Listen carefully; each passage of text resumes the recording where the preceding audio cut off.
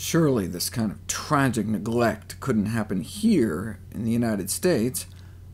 Journal of Pediatrics last year. Based on a CDC survey across a dozen states, vegan mother-induced B12 deficiency occurs in about 1 in every 500,000 live births in the United States.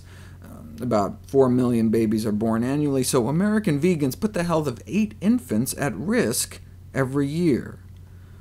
A follow-up study this year, published in the Journal of the AMA, testing 364,000 babies, suggests the number of infants placed at risk by vegan moms in the United States may instead be as high as 20 every year.